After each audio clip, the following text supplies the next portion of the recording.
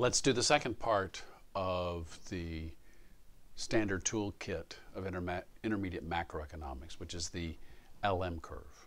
Okay, previous video we did the IS curve, the goods market equilibrium. Now we're going to turn to another important part of the story, which is looking at the money market. Now we've done that before in using the real money supply, the money supply adjusted for prices, and the demand curve for money, which we denoted as L.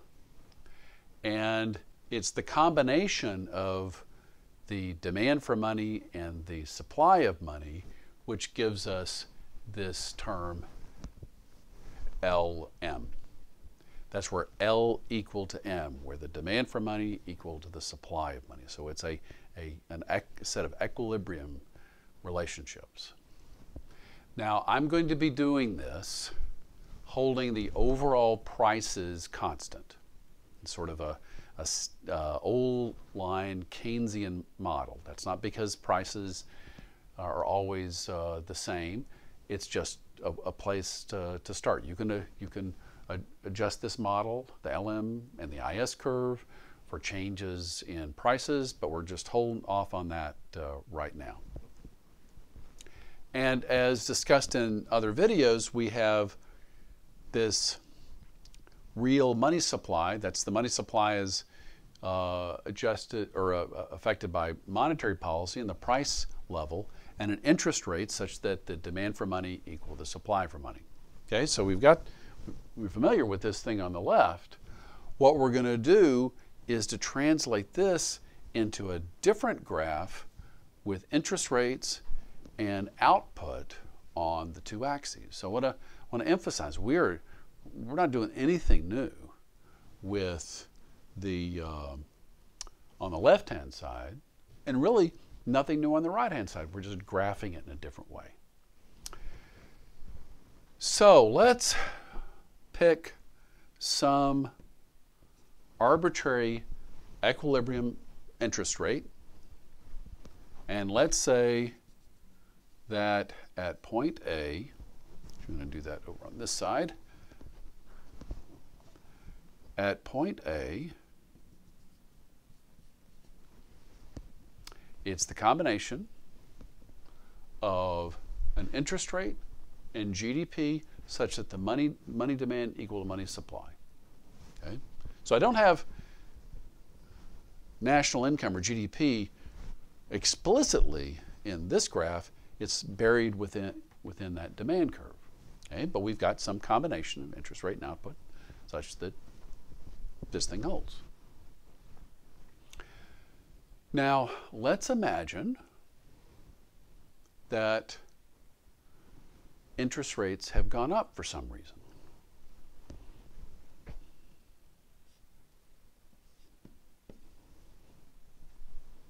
How does that affect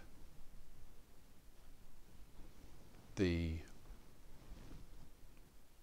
situation in the money market? Well, let's take a look. We go back to this graph and we see at higher rates of interest, the cost of holding cash goes up. If interest rates are higher, it may make sense to go put your money into savings accounts or buying a bond. Okay, so you've got this alternative use of your funds that become more attractive as interest rates go up. The opportunity cost of holding cash increases. That's another way of saying that at this higher interest rate, you've got excess supply of money. Well, what would be a way for the demand for money to go up, looking at this graph over on the right? Well, if GDP went up. If we had, say, a combination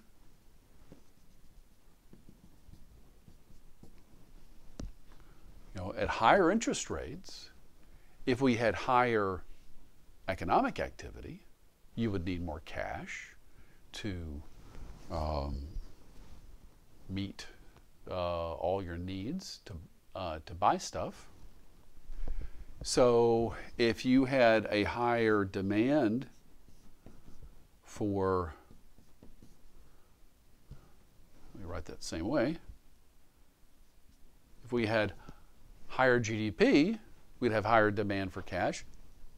You'd have an equilibrium in the money market. So higher interest rates, higher GDP will keep that money market in equilibrium. You got to have, some combination of the two. If you put together all these different combinations of the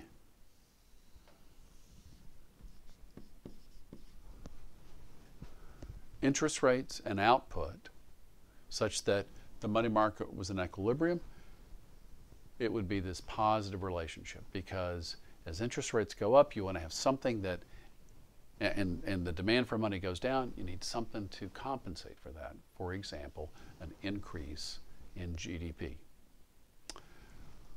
Okay, so there's the LM curve depiction. All sorts of different interest rates and output that'll get you that result. One of the most important things that we'll do in using the LM curve is to think about what will happen if there's a change in the money supply.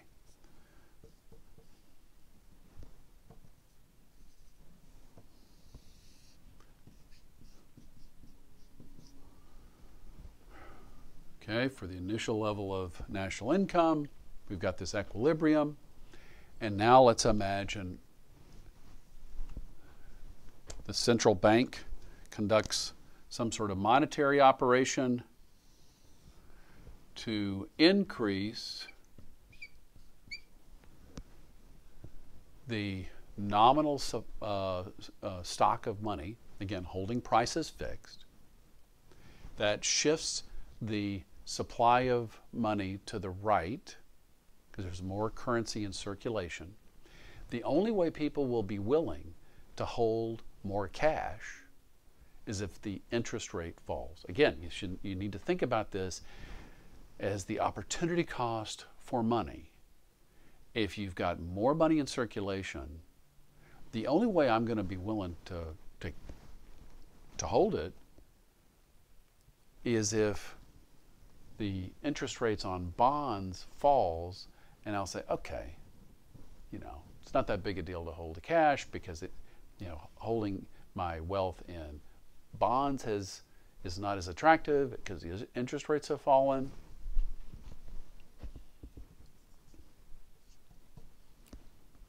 So as the money supply goes up, interest rates fall. Now let's think about what would happen to the LM curve. Okay, we'll label that interest rate as I2. Now let's think about this initial interest rate and output. Now we have a situation where at this initial combination of interest rates and output, we had excess money supply at point A. We need the demand for money to rise. That demand for money will rise at the initial interest rates only if we had some combination, say out here, at higher national income. If I've got higher national income, I'm going to want to hold more cash. So with the new level of the money supply and the initial interest rates, you'll have to have a higher GDP in order for the money market to clear. So the LM curve will tend to shift out. Now, we've got a couple of things to note here. So let's compare a couple of different outcomes. Now, we started out over here where if you had the increase in the money supply with unchanging output, if interest rates fell to I2, supply and equal demand for money, that's no problem. So essentially, if output doesn't change, interest rates would have to fall by this same amount. Okay, just drawn on a different graph. Alternatively, you could have, keeping the interest rates the same, if your income went up, it would shift the demand curve for money out. You'd get an equilibrium that way. Okay? So the main thing that you want to keep in mind for this situation, the shifters of the LM curve,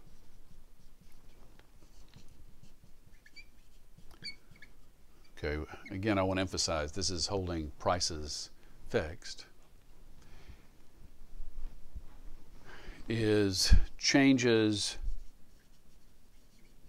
in the money supply. An increase in the money supply shifts the LM curve out. Now, generations of students will often think of that LM curve as the supply of money. It's not. Okay? Money supply is depicted over here. This is a new set of equilibrium conditions with interest rates and output with an increased supply of money. Now, this may seem like a distinction without a difference, but it really, it's important that you keep that straight. Okay?